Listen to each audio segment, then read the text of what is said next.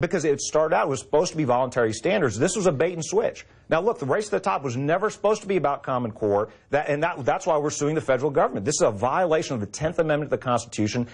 Existing federal law says the federal government shouldn't make curriculum decisions. My argument is Arne Duncan's actually broken federal law in the race to the top funding, in the No Child Left Behind waivers, using federal dollars to force states into Common Core. And by the way, I'm still for high standards. I don't want a one-size-fits-all approach coming out of D.C. But this is a bipartisan program that was started by the governors, not by Washington, and it's not a curriculum. It's a set of standards of skills and knowledge that you have to have at the end of each school year.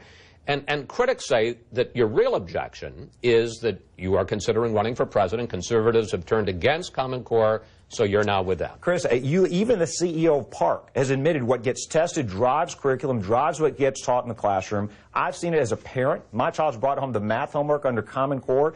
2 and 2 used to be 4. Now under Common Core, they made it so complicated. There are a lot of people that have changed their views on Common Core when they see what it has become. I am for high standards. I am for accountability. If this were truly being driven by the states, and we wrote into our MOU with Park that they had to follow the state bid law, they didn't do that. And that's why we've gone to court. This is becoming a top-down approach, just like Obamacare. We were told you could keep your doctor, you could keep your health plan. We were told this would be locally driven, local curriculum. That's not what it is. This is a one-size-fits-all approach from D.C. We have never allowed the federal government to make curriculum decisions in our local schools. Governor? We will continue to fight against this. Thank you.